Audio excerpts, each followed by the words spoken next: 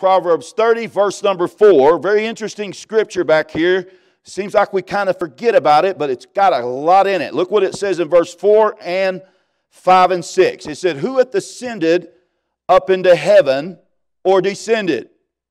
Who hath gathered the wind in his fist? Now, we know what the answer that's going to be, right? We know what the answer to that is. Who hath ascended up to heaven or descended? Who hath gathered the wind in his fist? Who hath bound the waters in a garment? Who hath established all the ends of the earth? What is his name? Notice this. And what is his son's name, if thou canst tell? Then watch the Lord pull a fast one on us, and notice what he says. It says, what is his name, and what is his son's name? Now understand, this is Old Testament, but it has prophecies about Jesus Christ and about what he was going to do all through there. What's his name that did this? What's his son's name? And look at the answer. Verse 5, every word of God is pure, but he is a shield unto them that put their trust in him. Add thou not to his words, lest he reprove thee, and thou be found a liar. Isn't it interesting that the answer to this, when he gives the question, what's his name, and what's his son's name, he doesn't say God the Father and God the Son. You know what he says? He said, every word of God's pure. And don't add to his words, lest he reprove thee, and thou be found a liar. Isn't that something? I hope you're getting what are you seeing what I'm seeing? This don't seem to add up. But I want to show you from Scripture today what the Bible says about the Bible. Y'all started this, so I got to kind of finish what y'all started. I love that little thing they got out on the back deal. And this baseball card, I like sports just a little, kind of runs in our family or something. But to put the Bible on those baseball cards and try to be able to get that and break that down and find anything I can get, any kind of motivation I can get to read my Bible a little better, a little faster, a little more, I want it. Amen? Good stuff. And I like what you're doing. But then we heard on the phone, maybe I didn't hear right, but Brother Dave said, we need you to come, and we can't do the Bible school this year. But, man, it's just the way it is out here. But I tell you what, Brother Freddie, we want to do like a one-day Sunday revival. I said, a what? He said, I want you to come and do a one-day Sunday revival. And I told him, I didn't know what he's talking about. You're going to preach twice, and everything, the kids sing and everything is quote Scripture. Please do. And I asked my kids about it. I said, he said, and then they was looking at it, and they heard it yesterday, announced we're going to have a revival. And my kids, I said, what did he say? And they said, a revival. We're going to have a one-day revival. Little David said it's a revival. And little Abby said it's a revival. And Catherine said it's a revival. And Andrew, I think he talks a little better, but he said it's a revival. I don't know about you, but it sounds like to me, Brother Dave, you know, he's already been on a tear this spring. We've been getting his stuff to streaming and YouTube and all that and on this King James thing. Man, it's pretty cool. I said, man, and my wife, she heard it. We listened to several of them. There's 13 of them I know, and I was listening to one yesterday, and I asked my wife, she said, man, this is good. We need to get our kids to sit there so they know what they believe and what, you know, why they believe it. Huh? We need to get them to sit down and hear this whole series. And so I said, did he say what I thought he said? He wants to have a one-day revival. And so my kids said, it's a revival, Dad. You need to have a revival. On one day, hey, so I want to preach this morning on this subject, King Jesus and the King James Bible. How you like that? They go together. They go together. King Jesus, I'm not trying to say this with any disrespect. I'm not trying to do that. King Jesus and our King James Bible. And I want you to look with me just today at Scripture and notice how these two work together and how close they are. I'm not just saying any old book out there and any old thing. You can't judge a book by its cover. Any old thing that calls itself a Bible may not be. But I'm talking about this old King James Bible and King Jesus. I want to preach to you on this subject this morning. I don't know if you know it, but if you may not get turned on this, you might want to just write them down or think about them. Meditate on this and think about it as you go home later in a little bit. But Psalm 33:6, you know what it says? It says, by the word of the Lord were the heavens made, and all the host of them by the breath of his mouth.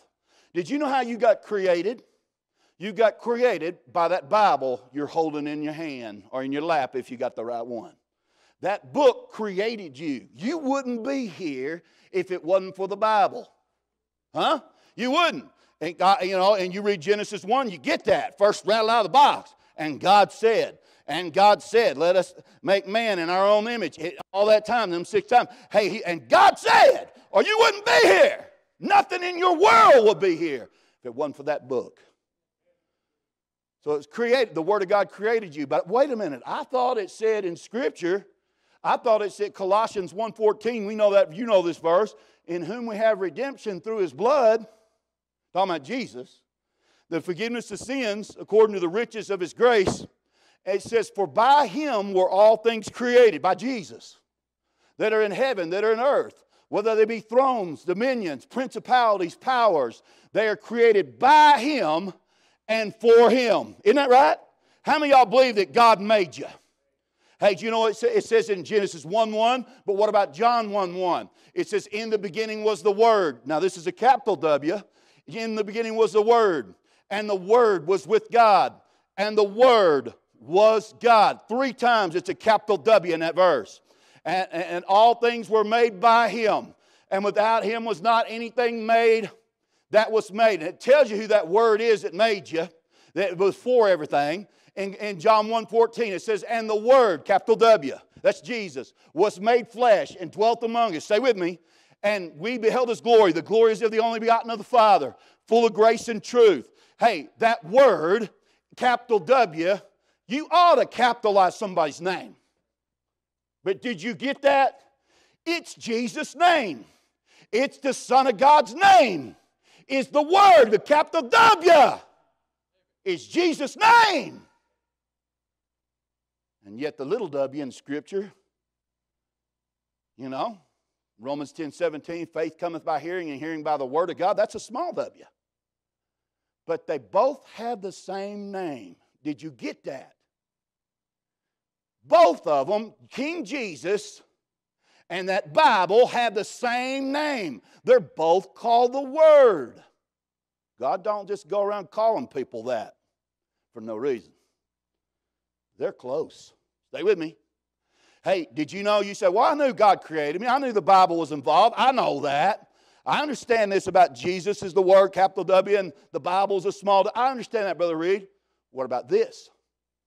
In Hebrews 7:25, it says, wherefore he, talking about Jesus, wherefore he is able to save us. Save them that come to God by him, seeing he ever liveth to make intercession for us. Wherefore he is able to save us to the uttermost that come to God by him. How many of y'all believe that Jesus saved? How many of y'all believe he saved? How many of y'all he saved you? Raise your hand this morning. I got saved, and Jesus is the reason, man. He took my place on that cross. I should have been there. He took my place, died for me, and suffered in my place. And I took him as my Savior, and I'm saved.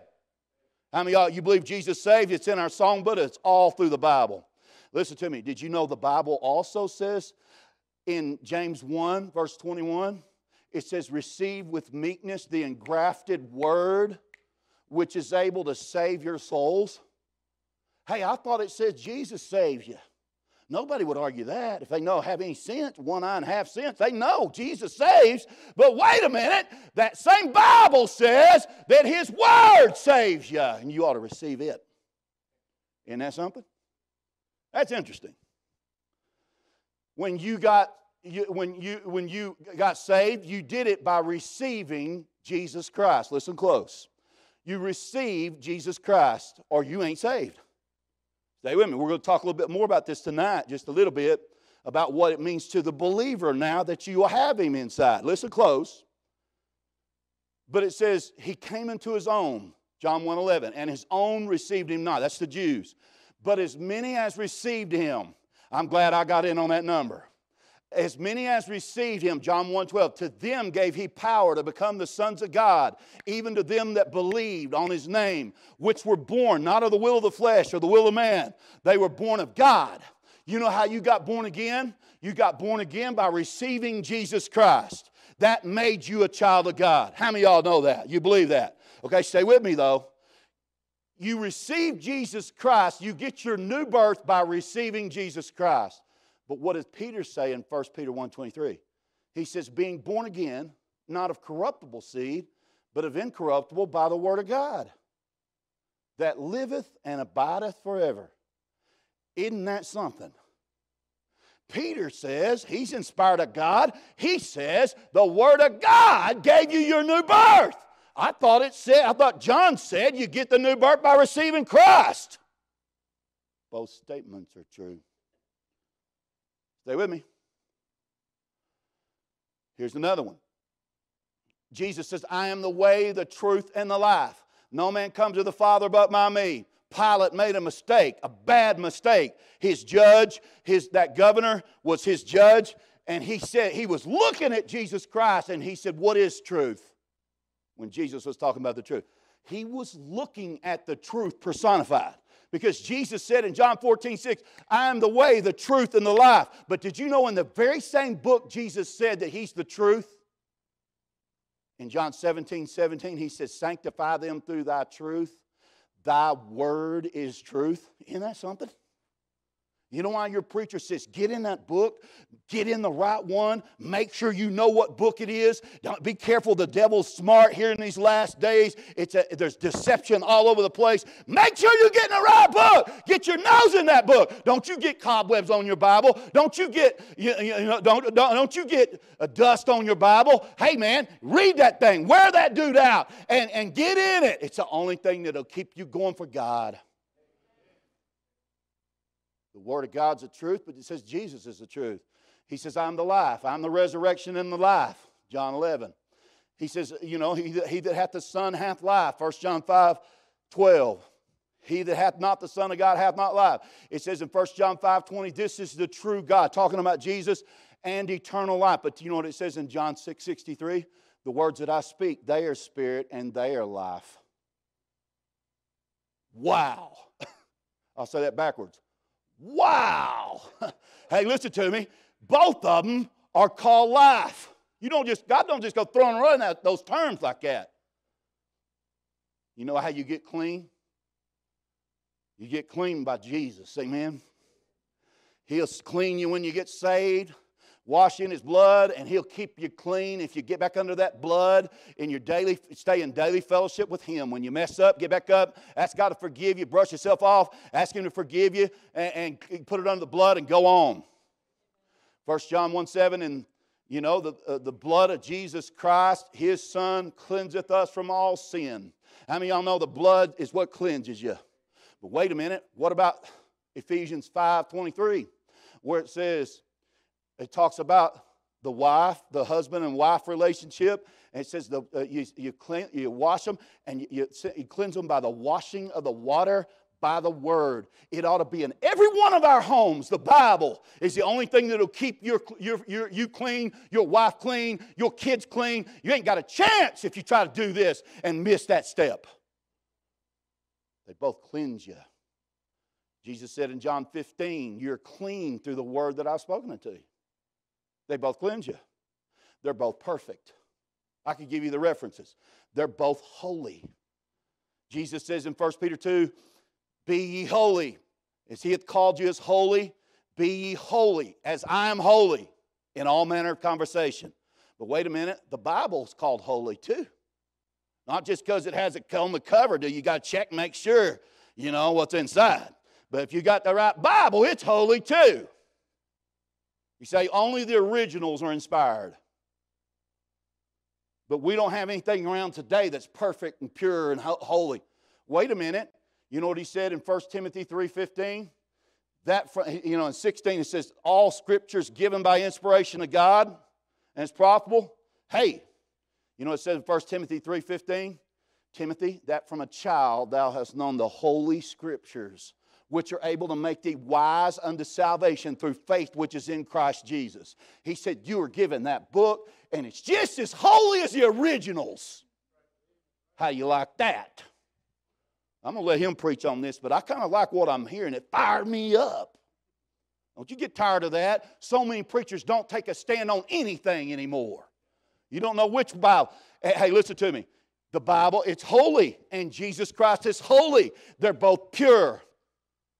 They're both pure. 1 John 3, he said, beloved, it doth not yet appear what we shall. We're now we the sons of God. It doth not yet appear what we shall be, but we know that when he shall appear, second coming, we shall be like him, for we shall see him as he is. And everyone that hath this hope in himself purifieth himself, even as he, talking about God, Jesus, is pure. How many of y'all believe that Jesus is pure? Boy, was he. Hey, and is he. Hey, but you know what David said in Psalm 119? Thy word is very pure. Therefore thy servant loveth it. You say, Brother Reed, is this all your kids quoted the Scripture? Why don't you just start preaching? Is this all you're going to do? Just give us Bible, Bible, Bible, Bible? Well, he's the one that called me and asked me to do it. You blame it on him. He said, we need a Sunday revival. And I don't think from listening to his streaming and all that stuff on the Sunday night series, I don't think from listening to YouTube, he's talking about re-Bible like he needs a new one. The Bible don't need to be rewritten, it needs to be reread. So I'm just trying to follow the orders, amen? Just get mad at him. I'm the good guy, huh? Hey, listen to me. They're both pure. They're both holy. I can go on and on. The most hated person that ever lived in the world, I hate this, to think about it, is God and Jesus Christ. When people cuss, get mad, and ready to hurt somebody, kill somebody, you know what they do? They start using his name. His name is so powerful, they got to use his name when they're mad, when they're ready to hurt somebody. Hey, listen to me. They hate that name, but it's the most loved name ever was. There's 500 hymns in our hymn book about one person, Jesus Christ. Sorry, Elvis is not the king. Nobody writes any songs about Elvis. It's only been like 20 years, 30 years, since he put my collar up, since he kicked the bucket. Hey, listen, Jesus, they're still singing songs about Jesus. This is just one hymn book. They're singing 2,000 years after he's gone. We're singing about him. He's the most hated, and he's the most loved. Listen to me.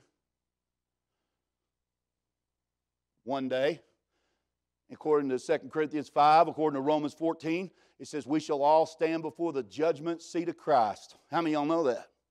One day, it said, God hath appointed his Son, ordained his Son, that he should judge this world. One day, God's going to say, you're going to tell me you can't do it? You're going to tell me you can't live right down there on that dirty planet called Earth? I'm going to show you somebody that did and review his life and show how he lived a perfect, sinless life for 33 years walking around down on this planet. And he said, matter of fact, I'm going to scoot over and let him be the judge. He's going to be your judge since he did it the way I've asked you to do it.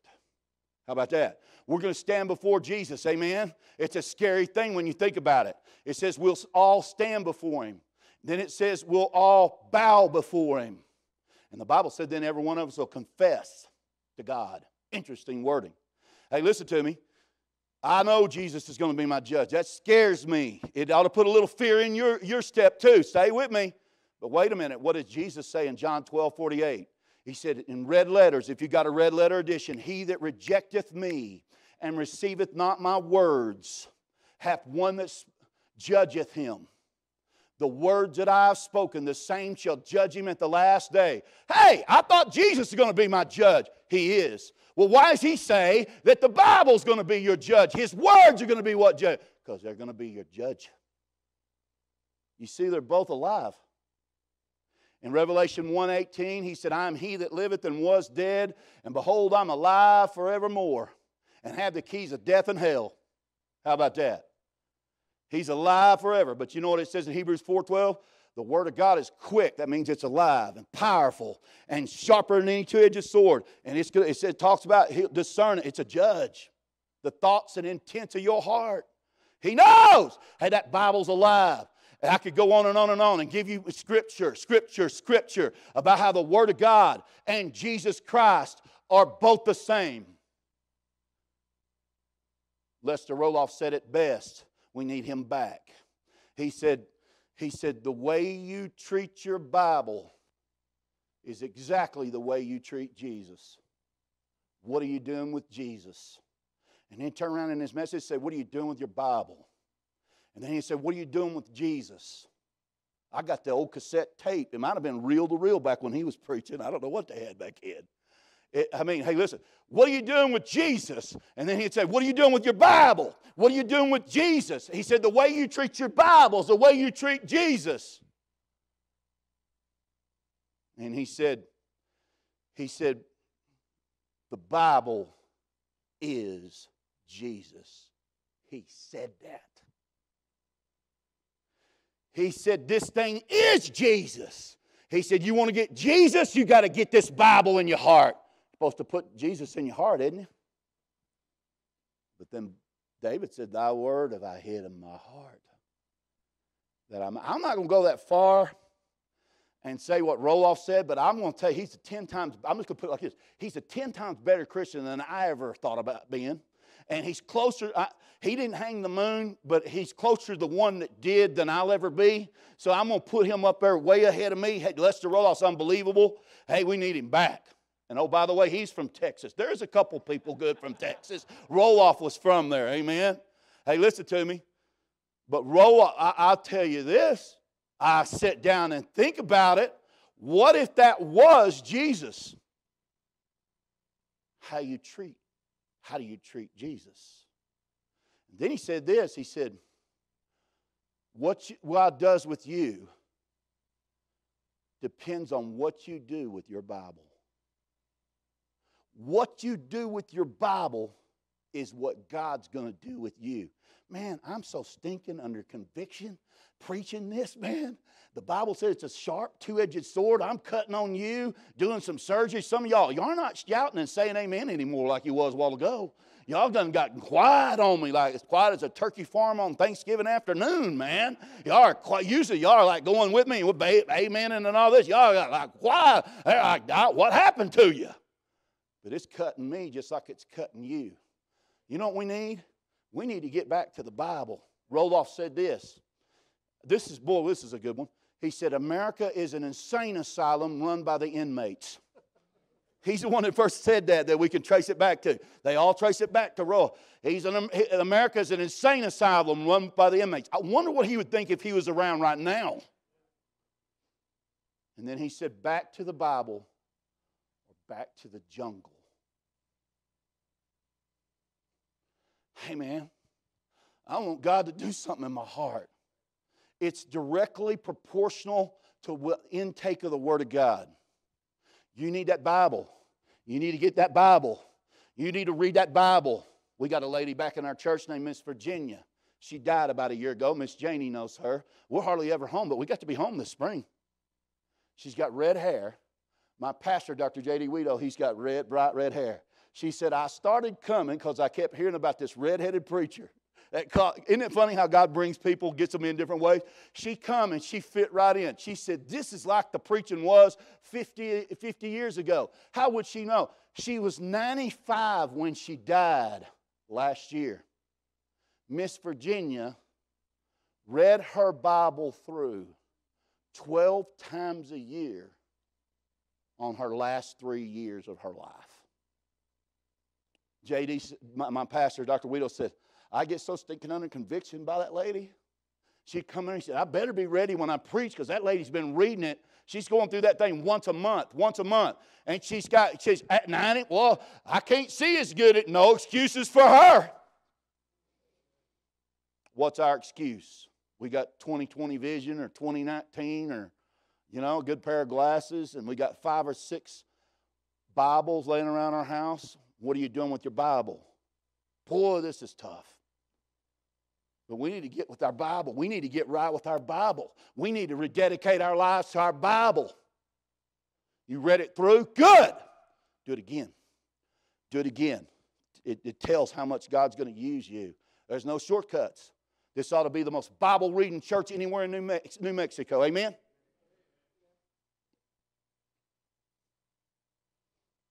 Guy, love the Lord. Thank God for our military men. He stepped on a landmine in Vietnam, blew both of his legs off. Third-degree burns on over 40% of his body. When you get there, you're probably not going to make it.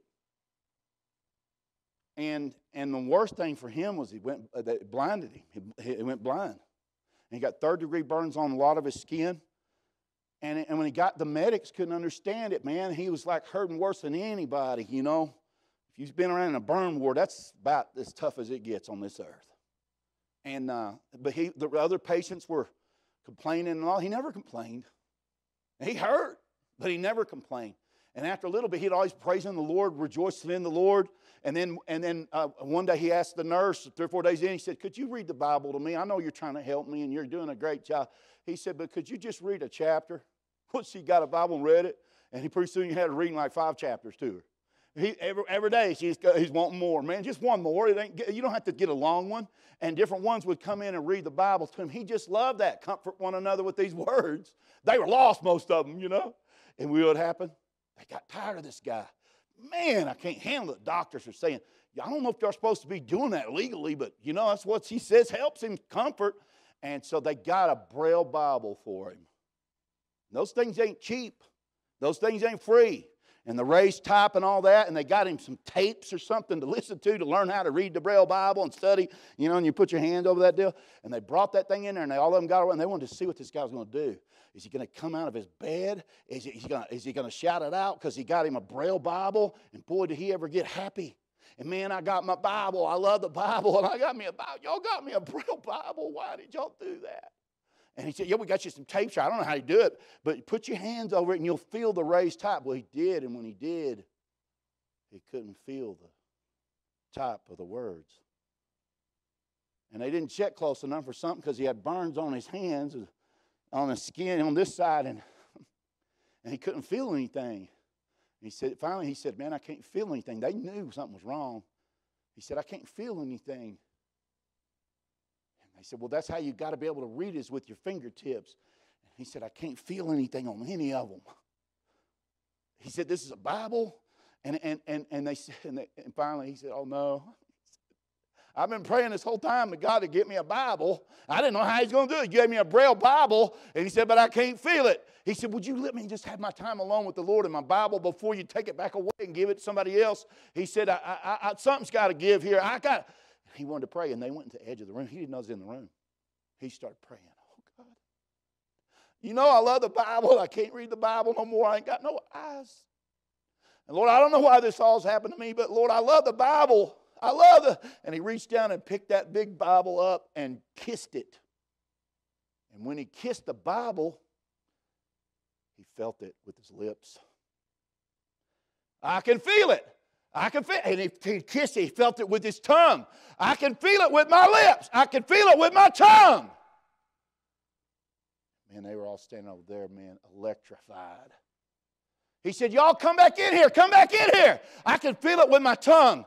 Let me have those tapes. I'll study it." He said, I'll learn to read it with my lips." Those people were amazed. They watched that man learn how to read his Bible on those tapes, and he read it. He'd feel of it with his lips and go across that raised top just like that, down every line. And the last they heard, he got released out of the hospital and got back to America. The last they'd heard on that guy, he had read his Bible through 4 times all the way through with his lips and with his tongue. You know what we got? We got 2 good eyes. It's a huge obligation. It's a huge responsibility to have a Bible in your possession. We got 4, 5, 6 of them. We got New Testaments laying around. We just can't find time. Isn't that something? And that guy read it through 4 times. At least 4 times with his lips. I want to close. Take your Bible and look at Revelation chapter 5. A little boy came to Sunday school, and they need to be in junior church. You know they do. You know why? Because they can't get it out here. They have a hard enough time getting it in there, but sometimes they get it better than we do. Listen close. Look at Revelation 5. I'm going to close with this. This little boy came to junior church. His dad should have brought him, but thank God for the bus ministry, amen. And he came and he heard the Bible and the gospel, and he went home, and the next week he came back. I like it, Mom. They like me down there. And then Dad, and finally he came home about 4 weeks in, and he said, Dad, you ain't going to, what'd you learn at church? He said, Dad, you ain't going to believe it. I learned at church today that God is left-handed. He said, what? Sweetheart, get in here. What are we sinning in? What are they teaching our son? What'd you say? He said, God's left-handed. That's what they taught us. And he said, I'm tired of this. I don't know about them hypocrites. He said, he called the church number. The pastor answered about 2 o'clock. He got off the bus, got home, and boy, he was in trouble. You know, the pastor was in trouble. And the pastor's got it, you know, he's got it. The buck stopped with him. He feels that phone call and says, man's mad. He said, what are y'all teaching my son down there? He said, he's in first grade. He said, I've been trying to teach him how to write with his right hand, and they're saying that God's left-handed down there at your church. You bunch of idiot fanatics. God ain't left-handed. That ain't in the Bible. He said, the preacher goes, no, I don't think it's in the Bible either. And he said, we didn't teach him that. He said, that boy got on the phone, three-way, I don't know what they had. He said, Dad, he did. They taught it down there at that church.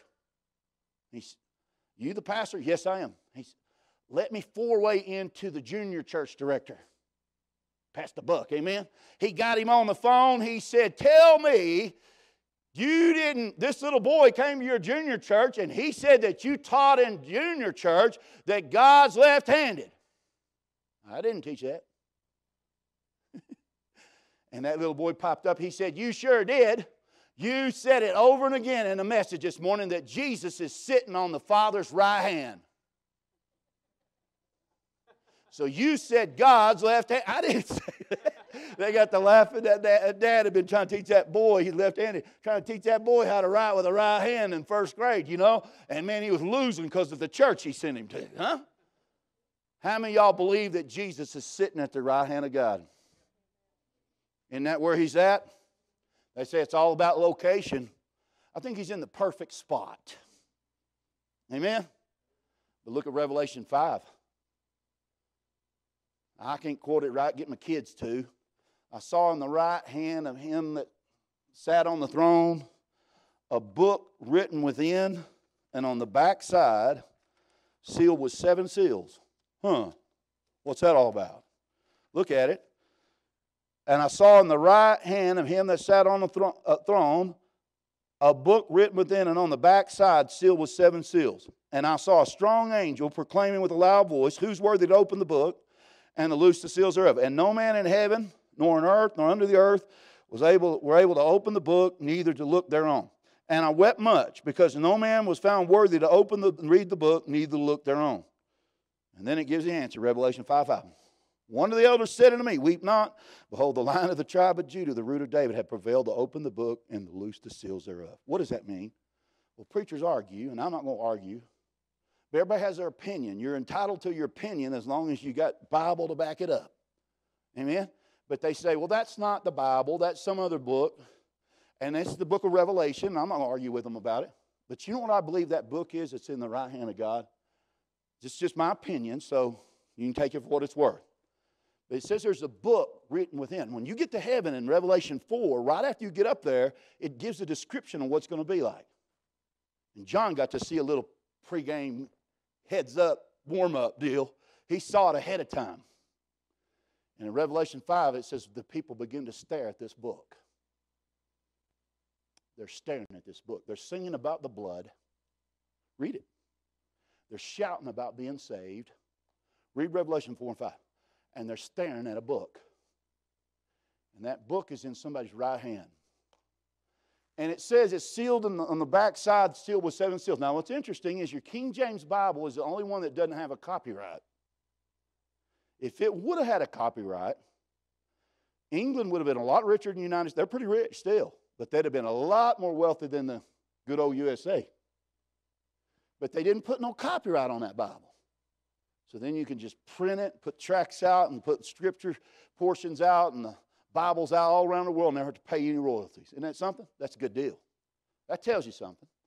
And then the other thing about it is, it's funny, nobody knows why. But on the back side of our Bible, we got these little binding things. And there are like 7 of them. I don't know if you have it on yours. Don't get scared and worried, man, I ain't got the right Bible. But if you don't have this on yours, that don't mean you ain't got a legit Bible. But on the top, I got 1, 2, 3, 4, 5. But then there's 6 and 7 at the bottom. 7 seals. 7 seals. How many of y'all raise your hand? Now, don't be scared, but raise your hand and say, on the back of my Bible, I didn't even know it, but it's got 7 seals on the back. Would you raise your hand? Just slip your hand up. There's going to be a bunch of you in this, okay? If you don't have that, don't worry. But the only version that does happens to be the King James. 7 of them. Sitting right there. And you know what I think it is? I think it may be the Bible. And if it is the Bible, guess what it's in? It's in the right hand of him that sits on the throne. That's God the Father's right hand. There's a book in his hand. Guess what about it? John said, I wept much. People say, you know, no tears in heaven. No, not after Revelation 21:1. But we're going to be in heaven a while before the great white throne judgment hits. And he said, no man in heaven or in earth or under the earth, that's the people in hell, is worthy to do one of 3 things. To look at it, to open it, or to read it. Did you see that? And he said, I wept because we couldn't find nobody to open that book. And then Jesus steps up. He's worthy. He's so holy and so pure. And he says, let me take care of this. He said, let me open. And he starts popping them seals. And then you see all hell break loose with the tribulation down here on the earth. If you know Scripture, you know what's coming. It's bad stuff. Hey, listen to me. No man in heaven is worthy to look at this book or to read it, open it, or to read it, much less read it. You know what we think? We think, man, I ain't got time for my Bible. It don't deserve me. Wait a minute. We got this backwards. We don't deserve it. I know what this mouth, these lips have said. I know in my past. I know what's gone through my brain. I know the things that I've done, even if you don't. God knows, and thank God for the blood of Jesus Christ. And I don't deserve to have a Bible. I don't deserve to have a perfect one. You know what we need to do? We need to get right with our Bible. We don't deserve it. We don't deserve it.